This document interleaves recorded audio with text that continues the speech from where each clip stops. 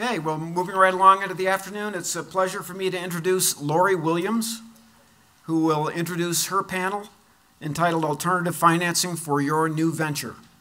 Lori is the owner of L.W. & Associates, a consulting firm specializing in strategy and finance. In 2007, she founded Business Simply Put, a division and registered trademark of L.W. & Associates to provide smaller companies with affordable, high-level information and advice. Lori has held positions in marketing with Canon Incorporated, functioned as a turnaround CEO for a medical products distribution company, and worked for a regional bank as vice president of commercial banking. She holds an MBA from Pepperdine, a bachelor's in science degree in business and management, an associate's degree in medical science, and a practitioner's license in neuro-linguistic programming. That's a mouthful. Please join me in welcoming Lori Williams. Thank you, and I'm very excited to be here today. You know, one of the challenges that new and small companies face is, how do I get funding? I'm sure many in the audience are here asking that same question. For startups and many companies, a traditional bank line is not an option. So today, our panelists are going to talk about different funding that is available and introduce some that you may not be aware of. So with that, let me first introduce our panelists.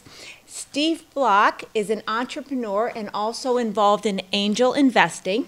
Fred Gaylord is involved in factoring and invoice financing, and Marianne Leonardo is involved in asset-based lending.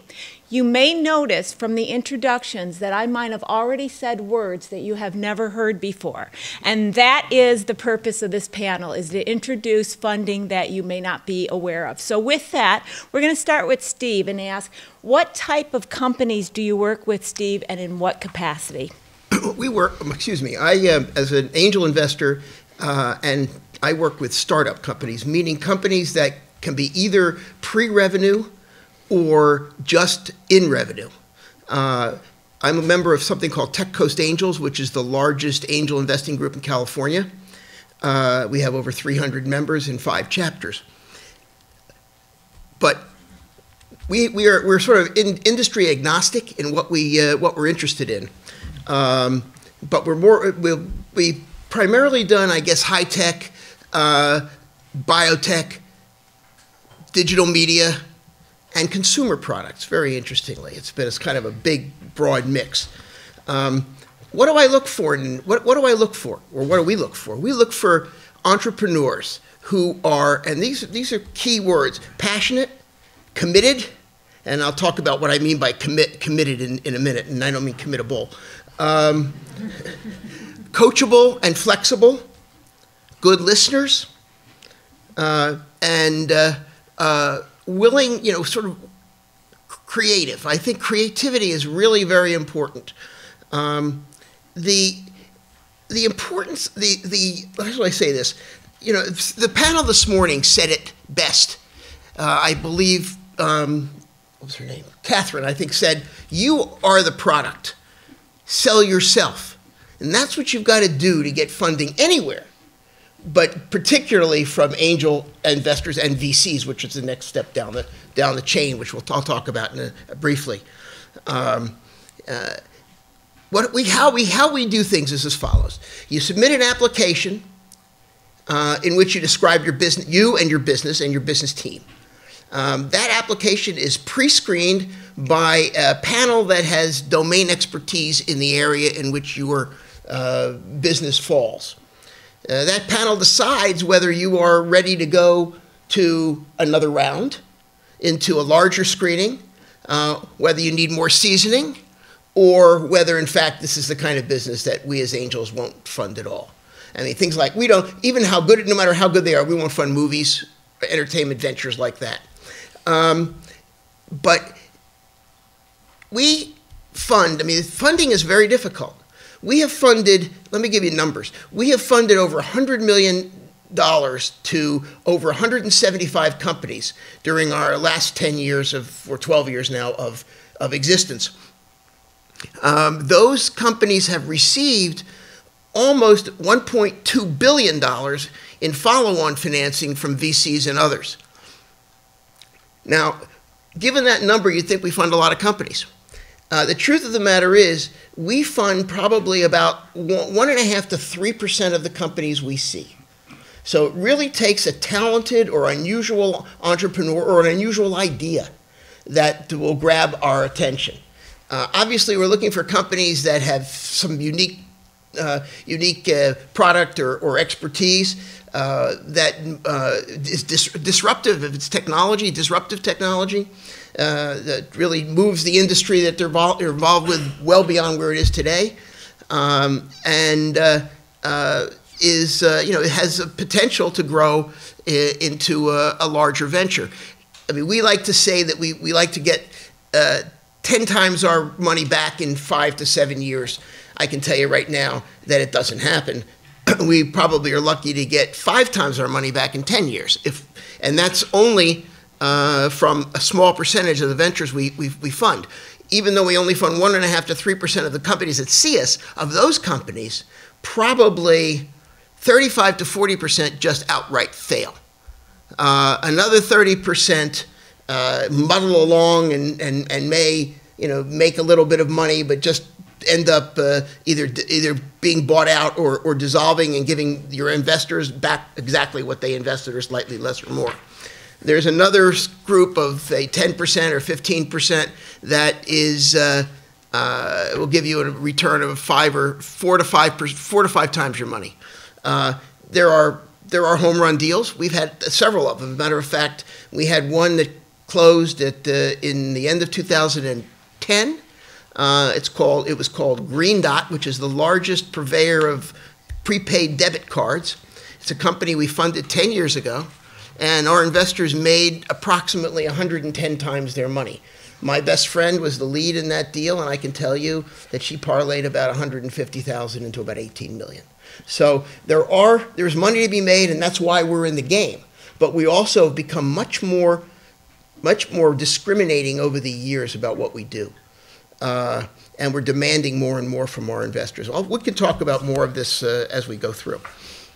Well, continuing with what Steve said, 1.5% to 3% of the deals that he sees gets funded, and then you can do the math on the amount of people that are not going to see Steve. You already are asking, well, what about the others? So as we continue with the panel, Fred's involved, as I said, with factoring and invoice financing. He's going to tell you about what that involves. And so may I ask you the same question, Fred? What type of companies do you work with and in what capacity?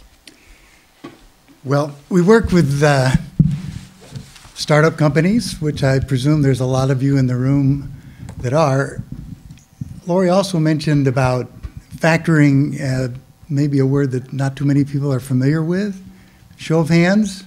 Who knows what factoring's about? About 3 or 4. Okay.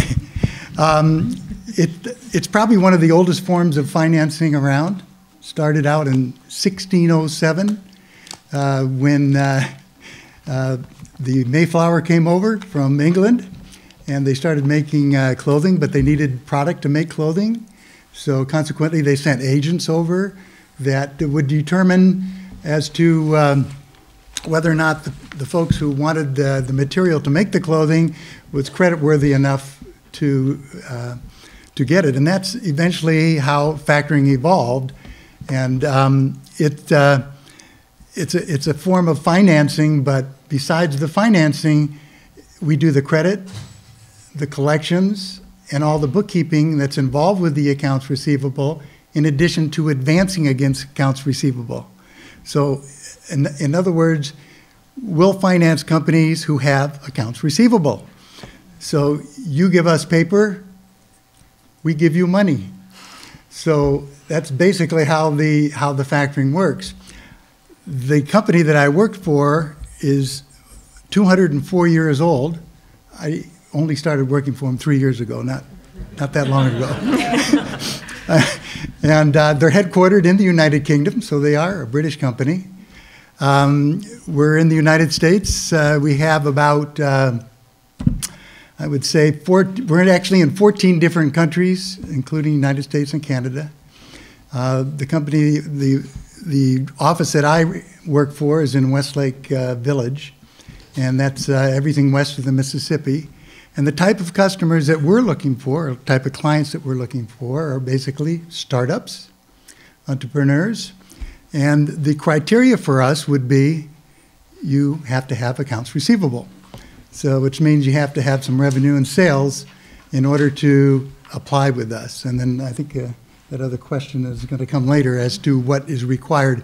And we do have an application. When that question comes, I'll go into that in more detail.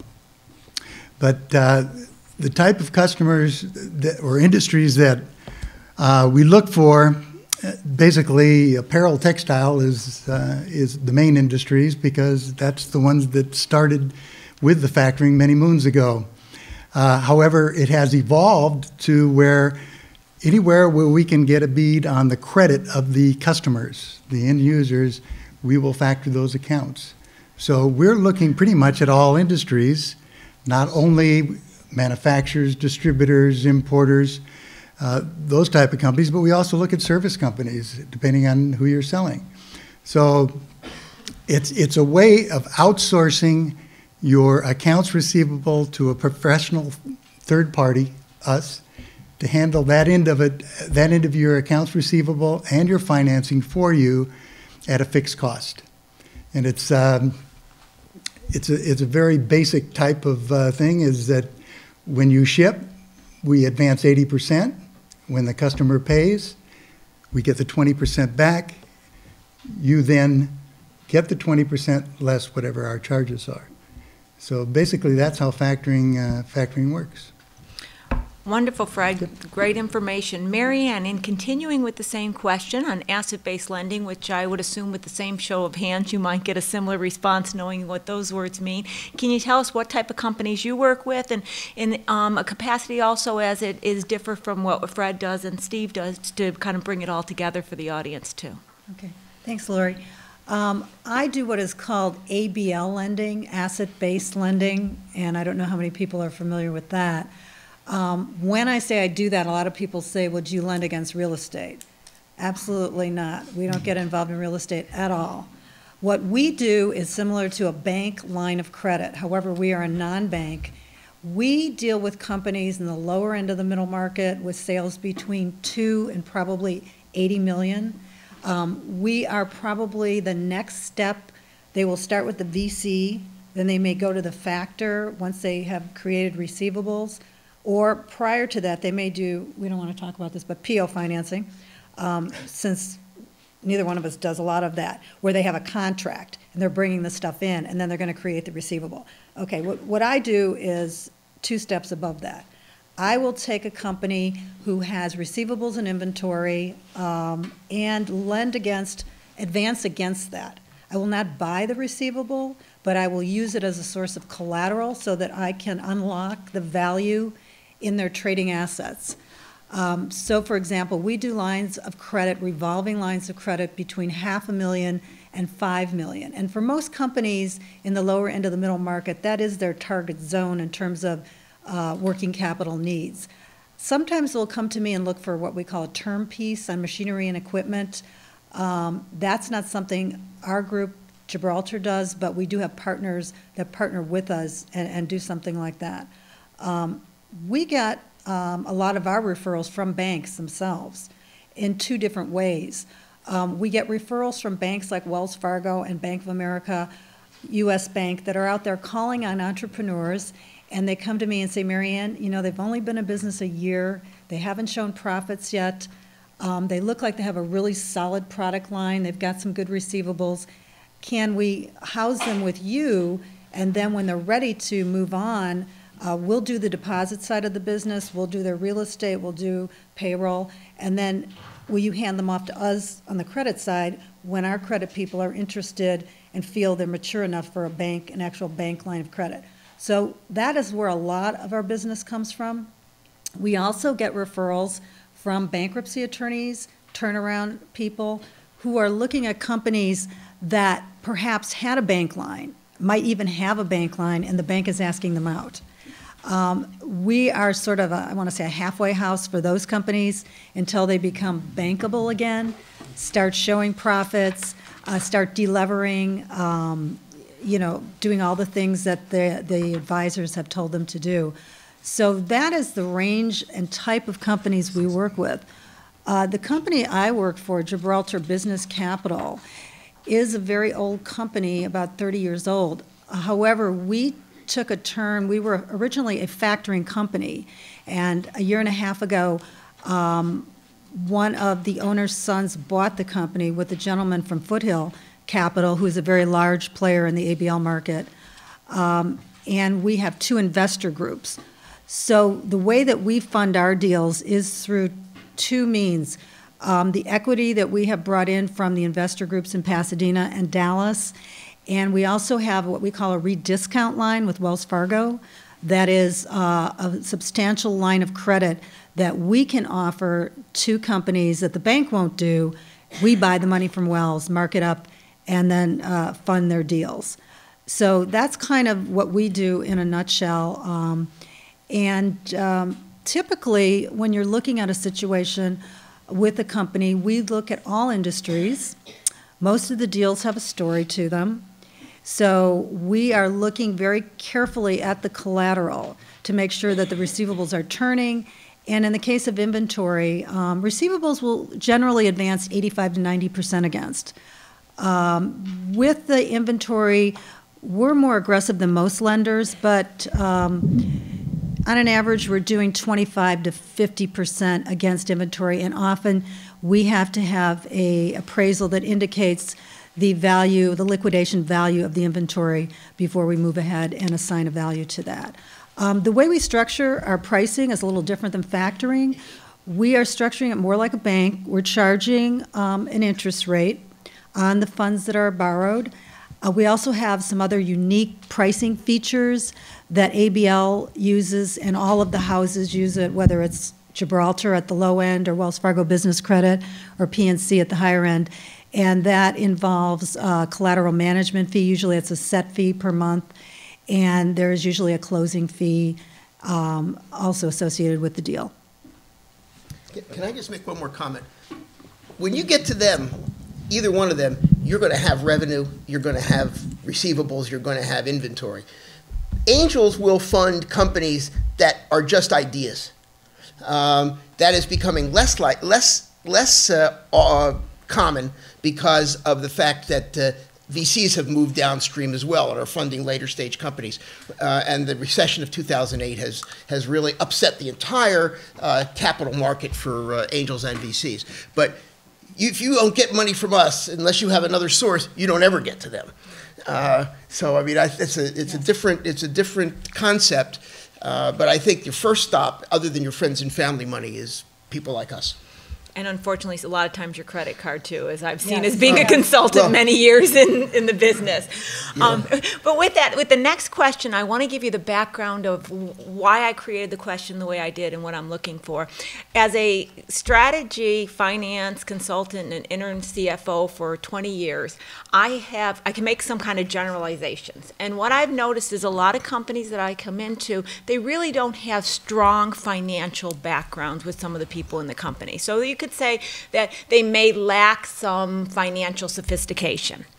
One of the aspects that I know from being in the finance world is each company, be it factoring, asset-based lending, and even angel investing, they're looking for a certain documentation, they're looking for a certain way to communicate with them, they're looking for certain ways to interact. I've gotten involved with companies that say, well, let me just pull off my little notes here and we'll take it to the meeting. And that was not what they were looking for, and that has actually harmed them in some way because it creates the relationship where the companies they're going to for funding aren't as comfortable or confident in the numbers. So with that in mind and where I was going, I'm going to ask each of the panelists, what does a business owner need to know or do when working with your company? And I'm starting that with you, Steve. Okay, first of all, we basically discount numbers completely because we're talking about companies that are really just starting out. They have no real way of knowing how much they're going to make or how much revenue they're going to have and how much income they're going to create. So we see we see what we call the famous hockey stick, which is for the first year or two, the company will say, well, our revenues will be 500,000 the first year, $1 million the second year, and by the third year we're going to be 10 million, and in the fourth year we're going to be 50 million. Well, that just doesn't happen. It doesn't happen at all. And if you think it's going to happen, that's a negative for us. I think people have to be realistic, aggressive, but realistic in their projections of revenue to get angel money. You have to have credibility. Credibility is probably the most important thing you need for us. We were joking about credit cards. The other thing you need to do, and part of the commitment I was talking about, is we say you need to have mortgaged your house to the hilt, and you need to have maxed out all your credit cards, and you need to have borrowed from everybody in your family and all your friends before you come to us. Now that's an overstatement, but there is some truth to the idea that you really do have to show that financial skin in the game. Have put your own money in the venture, and there are too many entrepreneurs who come to us, even successful ones who are serial entrepreneurs who are doing a second venture, who have really put only a small amount of money, even though they may have made a lot of money on their first venture, and that we view those skeptically. But for us, first of all, you need to be very, very good at what you do, and I mean good at what you do, presenting your ideas, clear, concise, convincing. We don't look at business plans. And I don't view business plans as valuable for any investor at all, because no VC will look at them. They just get too many deals. We get 1,000 or more deals a year that we see, and we have to sort of go through to determine which ones we want to see more of and which ones we ultimately want to fund.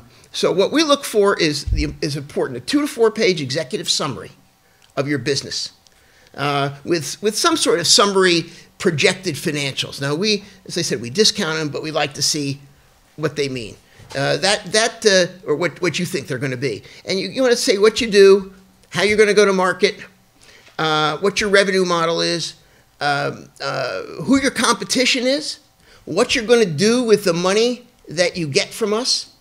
And most important for the investor is, how are you going to get out of the business? Because we don't get paid until there's an exit or a liquidation event.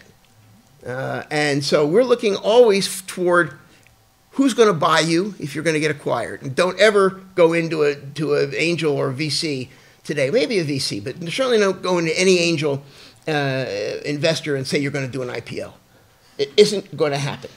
Although the irony is, this company I just told you about, Green Dot, was an IPO, but it's probably 1 out of 5,000 that will do an IPO, and we know that.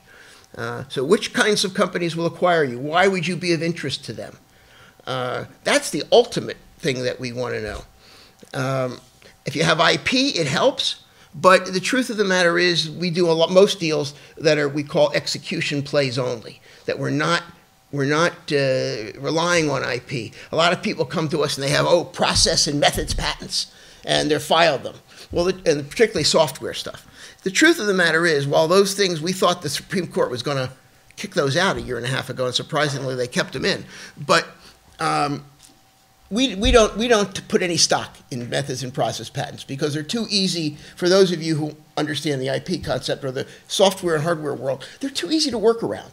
You make a few changes, and you can work around the patent, and you're free and clear.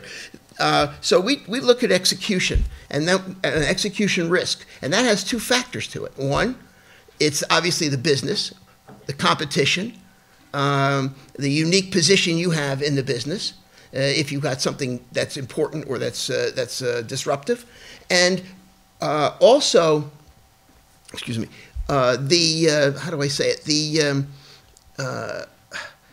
What your competitors can do. In other words, if you're going into an industry which has a big gorilla in it, and that big gorilla is just as capable as you are of doing what you're doing, you've got to have a pretty good reason for thinking that, for justifying why that big gorilla isn't going to do it, but would like to acquire you rather than do it on its own. And there are things which are technologically or strategically different enough from the core business of the customer or the gorilla that would make the gorilla interested in the startup.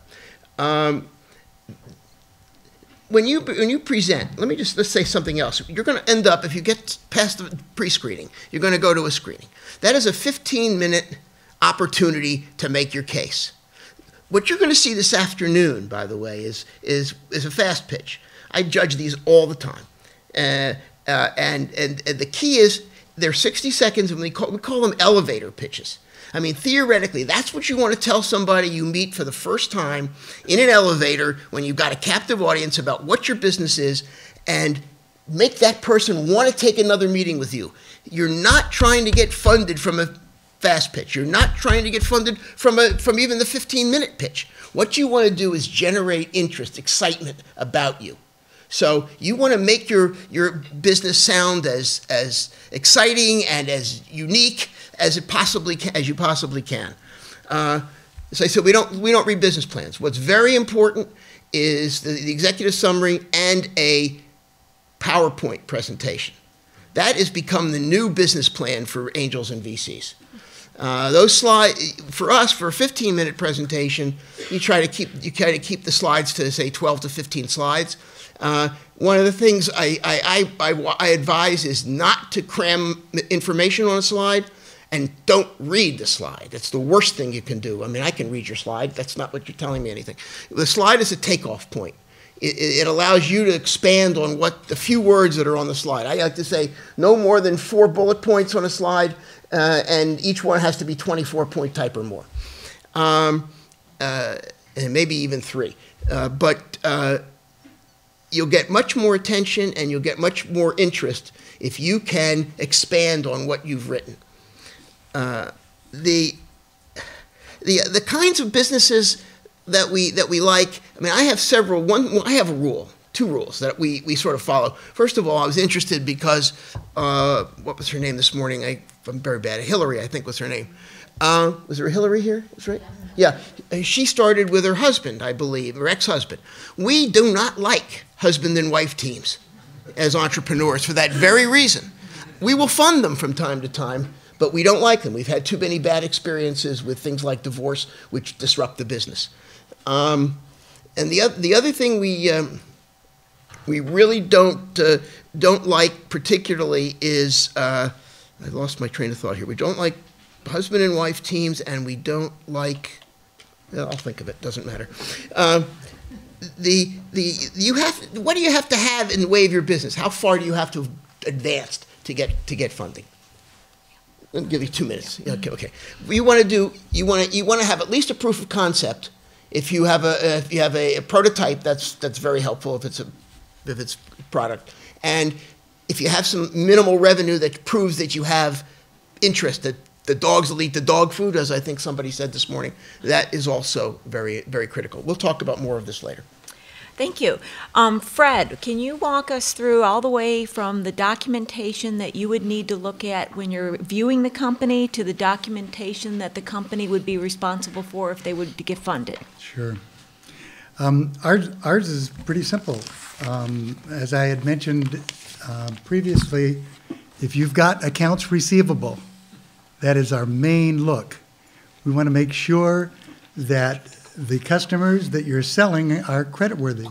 It's really that simple.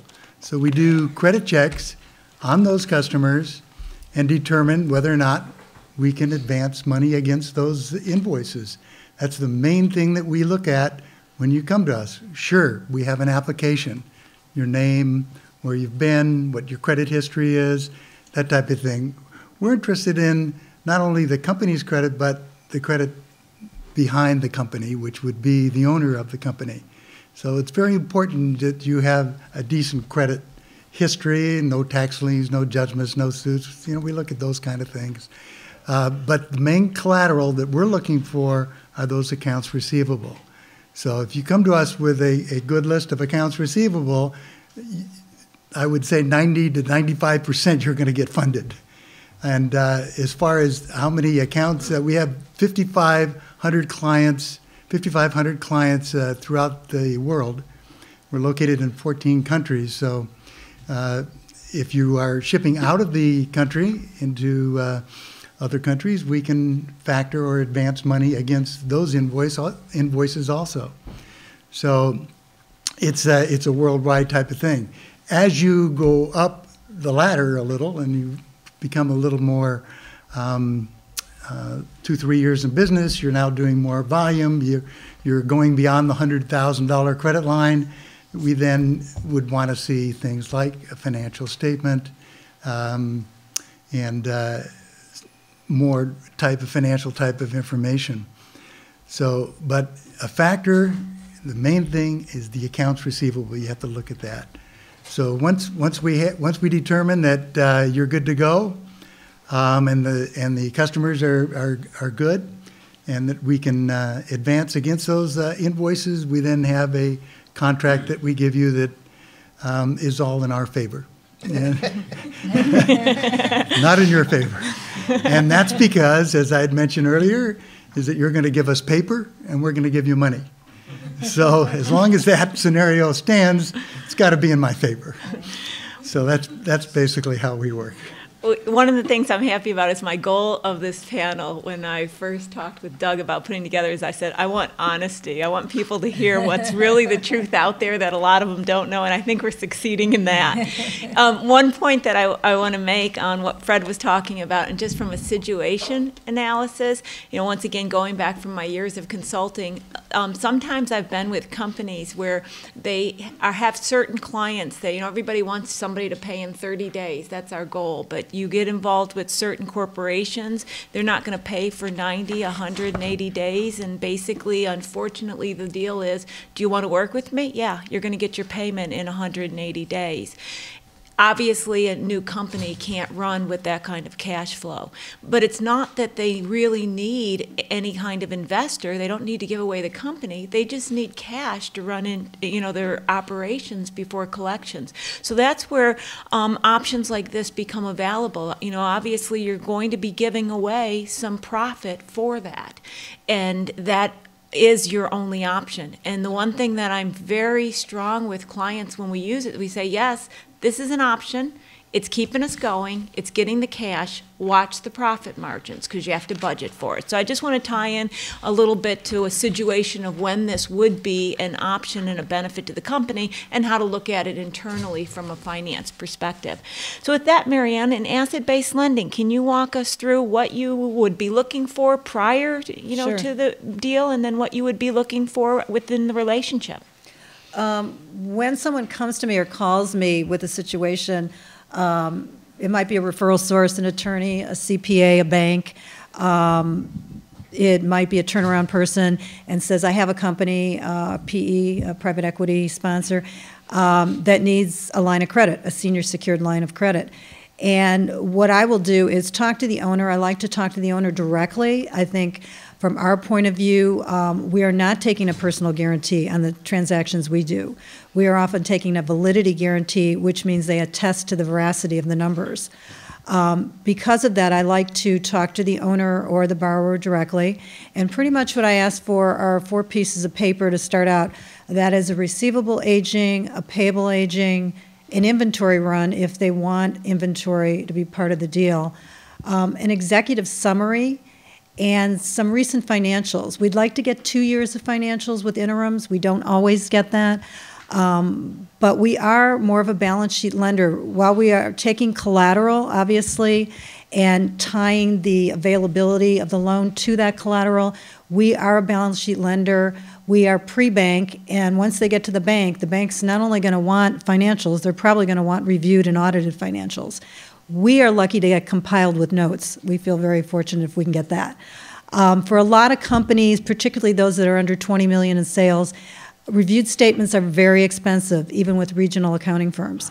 So we don't demand it. We are willing to work with them on statements that they produce from perhaps a local CPA or somebody, and then also work with their interim statements. However, something that we find over and over again, most really successful entrepreneurs have a very strong sales background and marketing background. Occasionally you get someone who has a financial background, but it's usually the person with the marketing and sales background. that has an idea, that can really move that idea through channels, can get the kind of customers that we want to see on the receivable aging. That's the kind of person that we're working with, particularly with the young companies. In that case, I always try to tell them it's not money wasted to try to get a good advisor, either financial and or legal, in there from the early, part of your company once you start creating those receivables. There's lots of qualified people that will work part-time and advise them before they maybe have the money to take on a CPA firm. But it just always pays off, because when I get a package and I look at a wide variety of industries, the clearer that package is, the more concise it is, the less I have to go back and forth with the owner to ask for additional information, the faster we can get that thing funded. Or at least I can get an answer for them if we can't fund it. Something that you probably know from your studies or your work, if you're an entrepreneur and you have that passion, you want to talk about your business all day long. And that is the type of person that we're looking for, because we do want to be involved with that kind of successful individual. However, to get something funded, it's really nice to have that 1 or 2 page executive summary where I can get it, I can go through that, I can understand your business quick, so I can go into my underwriter and say, look, this is how this works. This is who their target market is, this is how they bill, this is how they collect, this is where they're going, and this is where they fit into their industry. And then I have the agings to show them the technical aspects that they need in order to structure the proposal letter. So that's something that I myself, in working with groups of entrepreneurs and trying to get these businesses funded, I'm in the field, I see the business. The underwriter is back in Chicago, he doesn't see it. My boss doesn't necessarily always see the business. So it's important for me to carry the business owner's story back to them, because we're dealing with businesses, quite frankly, that probably aren't making money, that may have positive EBITDA, may not. So, but they have a great story, they have a great future, and they need to get money to move to the next level. And so that's what my job is to bring that story and to put it in a format that somebody who's looking at maybe 100 deals a day on his desk is going to give my deal that priority to, let's see what we can do for this individual and get this going. Marianne, I'm really glad that you spoke to the necessity of the integrity of the numbers. I can't tell you how many times I've seen companies just print out what's in QuickBooks and send it in the package without reviewing how the data looks, and there might be some journal entry, something on there that they didn't fix, and then right away it brings a question to the underwriters, and right from there everything starts. You've got a big bottleneck, and you have to go back. The clearer it is, and I try to avert that myself because I do a preliminary review of everything, and I have an underwriting background as well as a marketing background. So if I see something, I'll go back to the owner right away and say, look, this doesn't tie into this, and we need to make this work, so tell me what's going on here. And usually there's a very good reason, and they may not have closed out their books, or there might be something going on that you don't know, or they may just not understand it and not have a good financial person on board yet. So, yeah. And that's what I find. A lot of times, people aren't trying to pull something off. They just don't know. But then it begins a questionable behavior, and your chance of getting funded decreases. So that's wonderful news to know. What we're going to do from here is open up questions in the audience. Are there microphones, or do we just, anything specific? We're good? Okay, wonderful. So anybody who has a question, and if it's to someone specific, let them know who you'd like to talk to specific, or to the entire panel. And we'll repeat the question so that the rest of the audience can hear it. I just want to make a plug. I'm here representing the Small Business Development Centers. So kind of like Marianne, we have a network of business advisors that can help you put together your pitches, put together your financial packages. So if, let's say you are going to be presenting to angel investors, what does that look like? What does your pitch look like? This is all at no cost. We're funded through the SBA. It's resources that are available to you already with your tax dollars. We have locations all through LA. And then the other thing is we partner with the Growth Capital Conference, and we like to invite our clients to go and see these people pitch their businesses to get ideas and get critique, because they have a panel of professionals and experts in the area that can give them direct feedback on what they're doing wrong with their pitches. So I have information on that if you guys are interested. You know, and I second that the SBDC is a great resource. I sit on the board of one of the SBDCs and been around them for a long time, and they are free and no charge and can help get financials together. And the Growth Capital Conference is actually a very valuable resource. The biggest problem for people like me is that you have to be there at 7:30 in the morning to start. But it's a really wonderful thing. In the back? This is for Mr. Block. I've heard over and over again about exit strategies, so I'm just wondering, are dividends outdated? I'm not sure I understand the question. Are exit strategy, like every time I hear about angels or VCs, like they always want you to have an exit strategy. Who is this company you're going to eventually sell to? Right. All this stuff. Whatever happened to the profit sharing and the profits of the companies? Is that old school? Is that we're not, because we're high risk investors. We invest at a very early stage before we have any idea whether the business is going to be successful. We are not looking simply to share in the profits of an ongoing business. We want a chunk return, which means we expect the company to be sold or, if possible, do an IPO. If you want to give intermediate distributions, that's fine. But it doesn't take away from the fact that we expect the exit. And if you don't have an exit strategy or you don't want to exit, we call that running the business as a lifestyle business.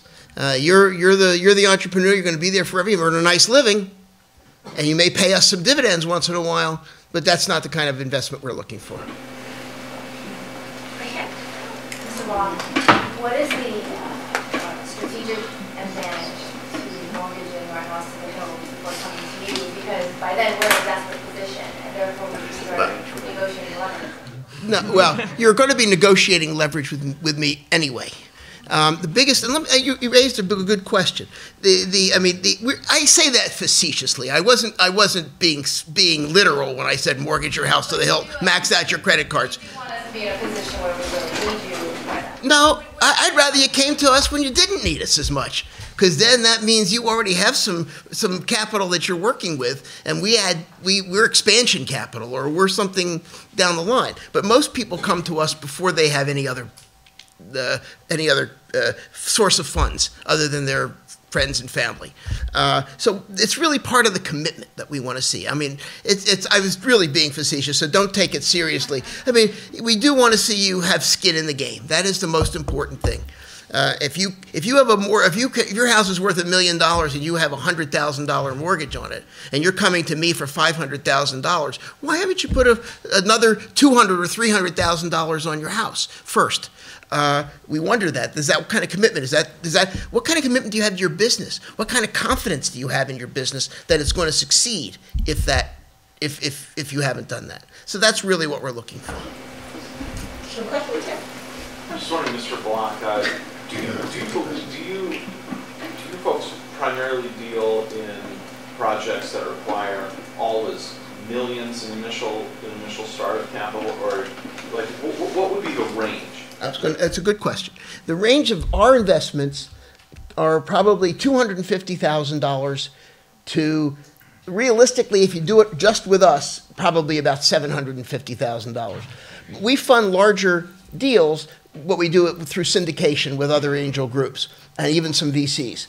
The largest that I've ever done was almost $4 million for a biotech startup. And some companies need more capital than others. Indeed, it's to our advantage as angel investors not to have a company, or not to want to fund a company that needs lots and lots of money, because you're only the first round. You're going to have additional financing down the road, and generally that's called the investor gets diluted, so that the investment becomes worth, even if it's an up round, you have to make more money in order to give us a better return. Point, how much when you agree on to do a deal with someone, how much do you normally mandate be diluted into your share? Oh, well, that gets down to the most basic question of all. We call it valuation. And every entrepreneur thinks his business is worth a tremendous amount of money. We as angels think the business is worth nothing because it's a startup business.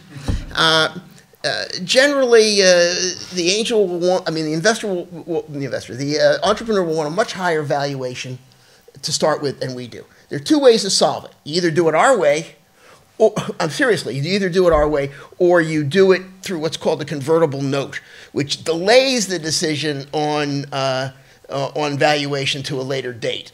That's becoming a more and more popular vehicle for early stage companies. But I always have a sort of a piece of advice I give to all entrepreneurs who are worried about the valuation, because the valuation means you're giving up so much of your equity, you're giving up so much of your control. You're going to give up the control anyway, because there are all sorts of conditions in your agreements about what you can and can't do. As to the amount of equity you're giving up, just think of it this way. What would you rather have at the end of the day?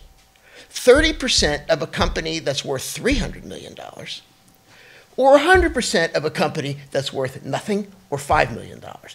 If you can get your ego out of the way, the answer is obviously pretty easy. Well, see, I run into that all the time because right now it's very hard to get money for companies who are looking to do equity in the lower end of the middle market.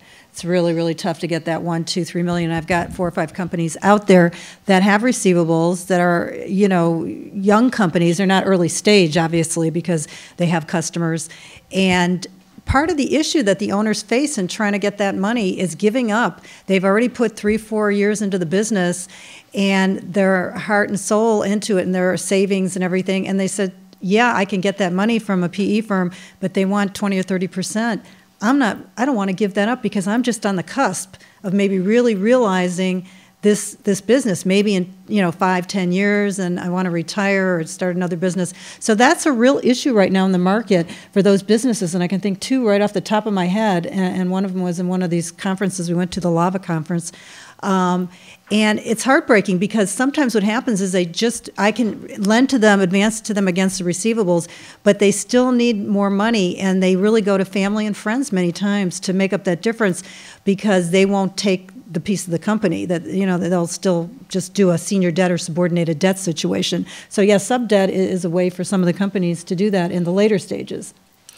And in both what Steve and Marianne is saying, and a word that I want to throw out to the audience is kind of, once again, going back from years of consulting, you really have to structure your financial funding plan for your company. And you have to structure that as the company grows. In the companies that I've worked with, I've looked at all different options, from getting angel investing to using some asset-based lending, some factoring and leasing and parts of it. Because once you get involved, even some of them that have been able to get a traditional bank loan, once they get into covenants, they're limited on additional funding. So what I'm trying to say is to open your minds when you start going down this road that you may have more than one answer. One answer might preclude others, and you have to plan for that. Question in the back? Good afternoon, Rachel Williams, and I run the Executive Education Department here at Pepperdine. And for those of you that don't know, we actually have a pretty groundbreaking research project that studies the private capital markets and the funding within those. So I encourage you to visit our website. It talks about the cost within each of these segments as well as other segments of the capital market. But and we also have a certificate program that basically spends 3 days on this exact topic, on how you get funding for early stage middle market companies. But one of the things that comes up in that certificate program all the time is really, what is the true cost? What's the most expensive capital you can borrow? And I was hoping that each of the panelists could talk about what their true cost of capital is for their type of funding. And I know the answer, but a lot of people don't, so I won't throw it out there. I mean, as far as what's the most expensive. It depends on from my perspective, it depends on how much you have to give up to get the money, and generally you're giving up to us between 15 and 25% of your company, of your equity, and if you have to have money downstream, you're going to give up even more later. So I mean, if you do factor financing or asset-based lending, you're not diluting your equity. So in a sense, I'm the most expensive money for that purpose, but I'm really the lowest cost because I'm taking all the risk in that. You're just giving up part of your profits in the future to me. So if you do it on a discounted cash flow basis, I'm probably the cheapest of the 3. It'd be my guess. Spoken like a true. What? Sorry? Although it is factoring, because think about it, you're giving up, and depending on your factoring arrangement, somewhere between 20 and 40% of your top line. Of your revenue, right. That's not true. Fred, I was going to say, Fred, do you want to comment on that? It's not true. It all depends on the amount of loan there is. It all depends on who they're selling. Everything depends on the actual business itself. So to say that it's going to be 40% or to say it's going to be 10%, you can't say. It just depends on that particular business of who they're selling. Going back to the clothing type of thing, if they're selling in Neiman Marcus or you're selling in Nordstrom's, someone like that, the cost is a lot lower than what it would be if they're selling a specialty store or someone that where the credit would be less apt to pay the bill. So consequently, it would be a little higher because it would take more for the credit folks to approve it, take more for the collectors to collect the money.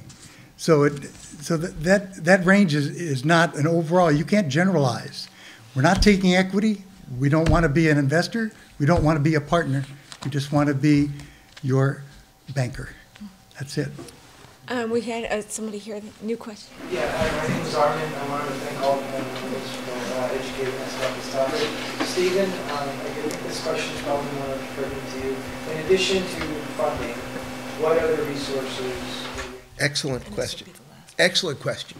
We don't fund companies unless we get active in the company. Serve on the board, serve as advisors, counselors, mentors. We're an activist group, and we have access to additional capital. We have access to service providers like lawyers, accountants, actuaries, insurance agents who can guide you. So yes, we are really we have an active involvement in our company. So we talk about incubators and stuff. Is that the kind of environment you guys? Well, we're not really an incubator. Incubator is a very special animal because there's somebody who sponsors it, takes a piece of the equity, and then holds a big auction at the end of the incubator period, and you get funded. But we do incubators, and we have one that's affiliated with us, but it's a different process. Okay, we'll pass that back to you, Doug. Can we have a nice round of applause for our finance panel?